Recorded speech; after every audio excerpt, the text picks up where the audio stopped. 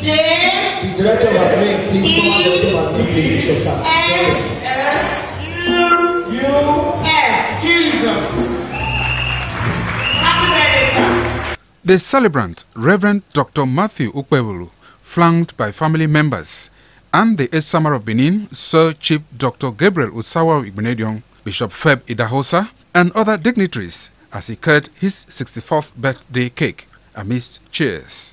Delivering a sermon titled Celebration Follows Obedience, the guest speaker, Bishop Feb Idahosa, said Reverend Okpebholo is being celebrated because he is a man who obeys God's instructions. Bishop Feb Idahosa noted that a man who follows God's instruction will always be celebrated. God defines success as going from where you are to where He tells you to be. So if you do these things, you shall make your way prosperous, and you shall have good success. In a remark, the celebrant, Reverend Matthew Okpebholo, told the congregation that he took a decision many years ago to emulate the philanthropic gestures of the Esama of Benin, His Excellency Sir Chief Dr. Gabriel Usawaro Igbinedion, and that since then, God has been strengthening him in the business of helping the needy in the society. If you hear somebody celebrating birthday, it's a way of reaching out. That's why I love to associate with Esama of Universe. His birthday is September this year. He started treating people from January. You see that man have a wonderful heart. Okay, I can only do everything. I don't be like you. Several institutions and individuals presented birthday gifts to the celebrant, including Igbinedion University, Okada. At the home of the chief celebrant, joy and merriment pervaded the air as all who came were adequately entertained. In an interview, the Esama of Benin, an honorary Romanian consul to Edo and Delta states, His Excellency Sir Chief Dr. Gabriel Usawa Igbinedion, and some guests described the celebrant as a rare gem who has impacted positively on the development of humanity. Each and every one of our bishops, they left their churches and to be able to identify with him. I came all the way from Abuja to be able to be here.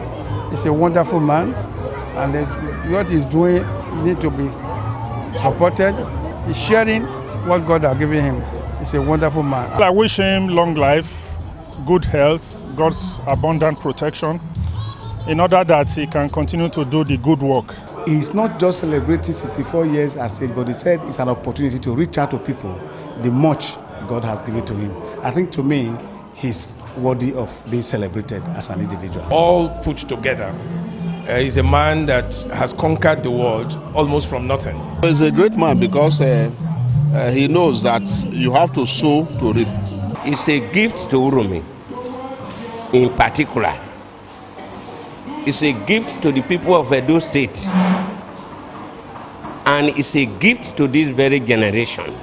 The celebrant, Reverend Matthew Okpebholo, said at 64 he feels stronger than ever, while his amiable wife, Reverend Veronica Okpebholo, described her husband as God ordained. Oh my God, 100 times.